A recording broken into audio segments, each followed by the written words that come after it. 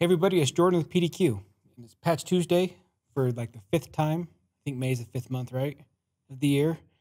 And I'll be honest, when the first started rolling in, I thought my system was broken because it said there's 38 total exploits closed. So I spent far more time than I'm happy to admit just assuming that my process was broken when it turns out, yeah, 38 was it. Where normally we've been hitting around 100, 38's a fine number. Now, of the 38, 6 of those are critical, and you have 2 that are already exploited out in the wild. Out of the critical, there's 2 that are 9.8, and those are usually means they're network accessible, no user interaction, no privileges required. All the really bad ones, but to not be a full 10, there's usually some sort of mitigating factor, and we'll kind of jump into those ones. The first one is CVE 2023 24941. That one is a remote code execute exploit for the network file system, NFS, but it is only for NFS 4. So that's not on by default, which is why it's probably a little bit lower at the 9.8, although 9.8 is not low, it's still bad. But if you're not using NFS 4, you're fine. If you are using 2 or 3, hopefully you patched the critical exploit for those ones about a year ago.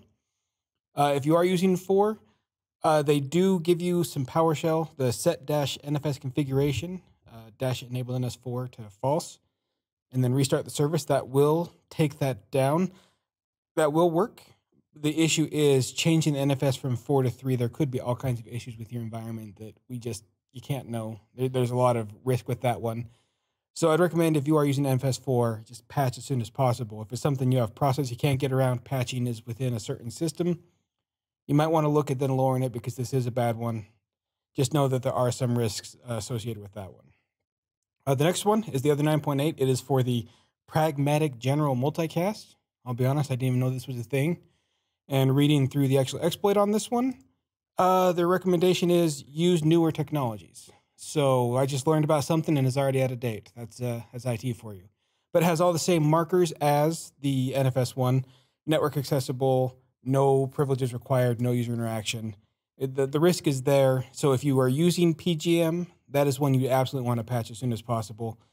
But it sounds like maybe that one's not so widely implemented, so you're probably safe. But just check and make sure that that's one that you need to have covered. The last one we're covering is this 2023 29336. This one is only 7.8, but this is one that is actively exploited. So on this one, it does have a local attack vector, and it does require minimal privileges or low privileges, which is why it's listed down to 7.8. Now, if someone does have access to a local attack vector, they can use this exploit using the Win32k to get system access. And once you have system access, they can do all kinds of other things to kind of expand out from there. So this one rated lower, but if someone is in your network and has bad intent, that is one that you definitely want to get patched. I mean, if they're in your network, other problems anyway, but that's definitely one to look at. And that's pretty much it for this month. I'm not used to seeing such a low number. This is kind of a fun month for me.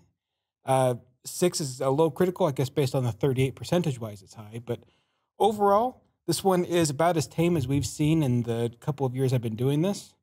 If you're using NFS 4 or you're using PGM, this is definitely a different hit landing differently for you than others. But for everyone else, stick to your patching schedule. You should be good. That's it for May Patch Tuesday. I'll see you next month. I'm Jordan for PDQ.